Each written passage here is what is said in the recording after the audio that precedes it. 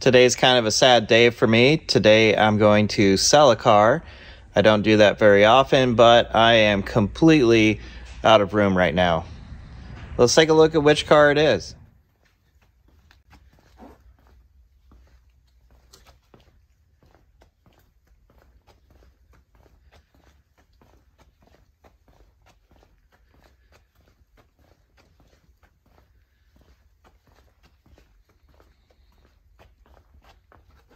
I've decided to sell one of my Austin Cooper S's.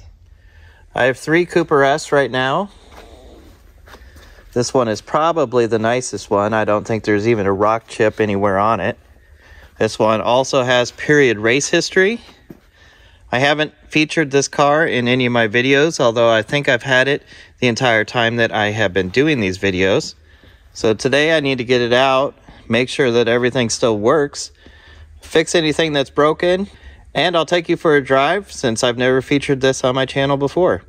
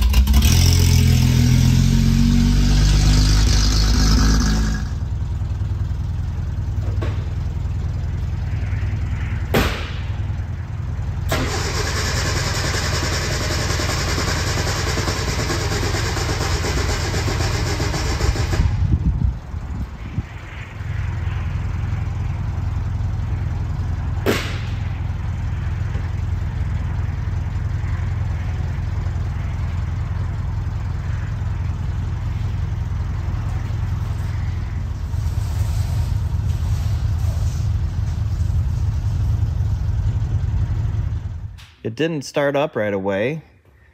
I'm going to put a battery charger on it, and while I'm doing that, I'm going to inflate the tires. They definitely need some air from sitting. While I'm waiting, it'd be a good time to check all the fluids as well.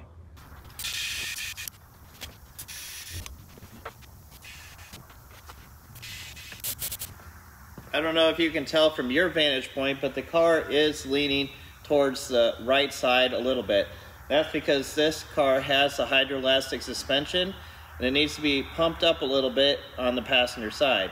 I've shown you how to do that in a previous video with this exact car on how to use the original BMC hydroelastic pump. And it looks like since that video a few years ago, it has leaked down just a little bit on this side.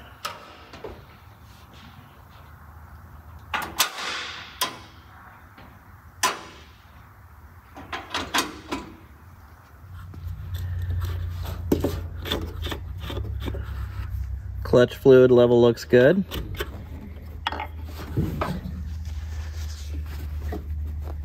So does the brake fluid.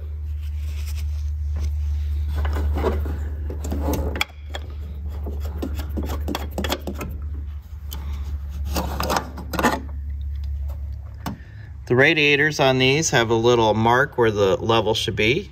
Looks like it's spot on.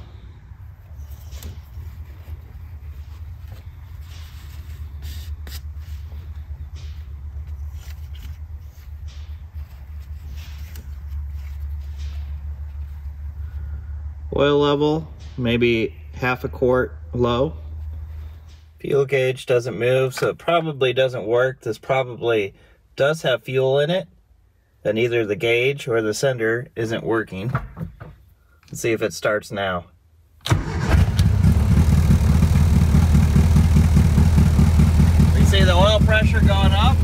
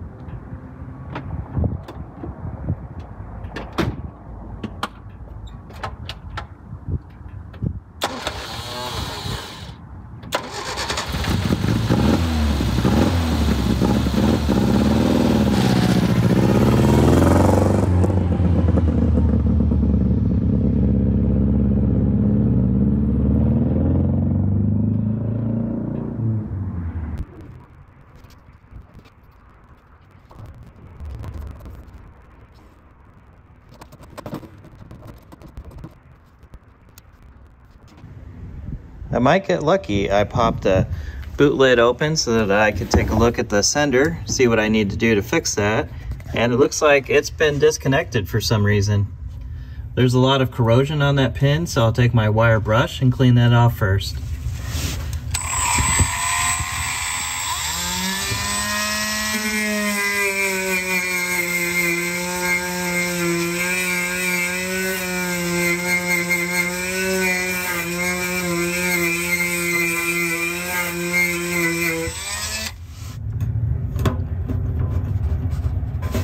Let's try it again.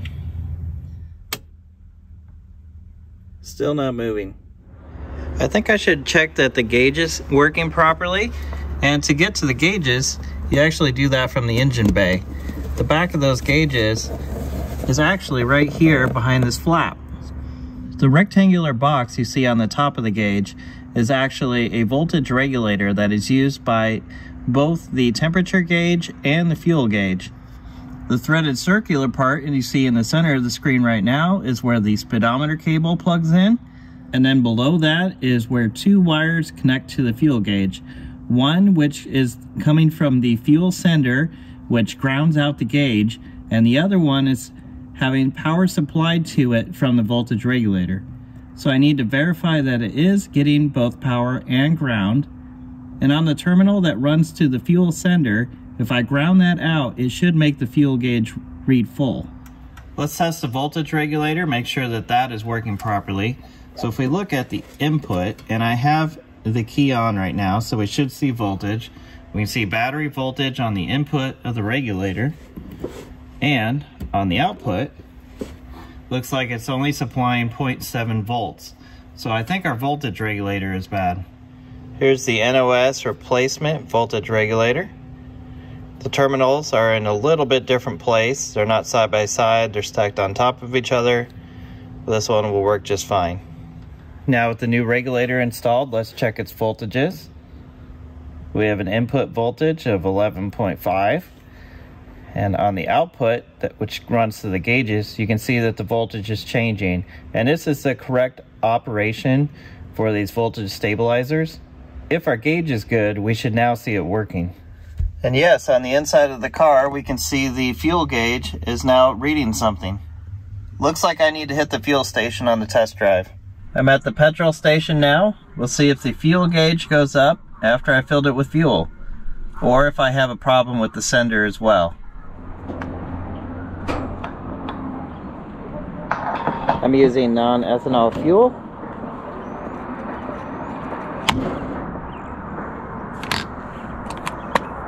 Okay, I put almost 5 gallons into the tank.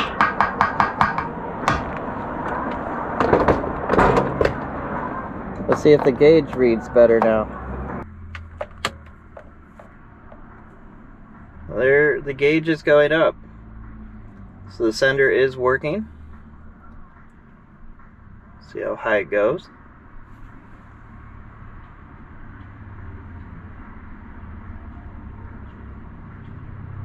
Looks like it's going to go all the way to full. So I think we got that sorted. I've already sold this car, so I don't want to put too many miles on it, but I did want to take it for a test drive, make sure the speedometer is working. I did put a new cable in that so that it would work. I also threw on a new set of brake hoses real quick so that they don't have any problems with that. I don't know how old those brake hoses were. This was an old race car, and I think it might be a little bit upgraded in the engine. It seems very peppy, of course. All of these Cooper S's are.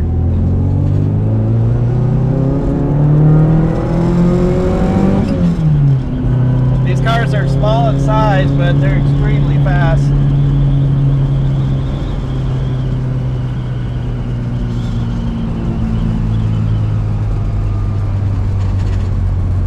One of the great things about these cars is you can have fun with them.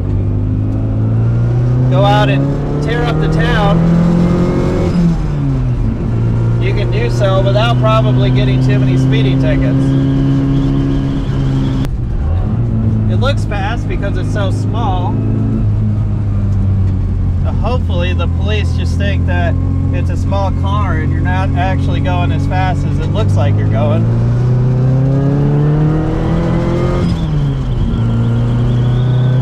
These cars are so much fun. This car, you can still see the holes in the interior where the roll cage had been bolted on.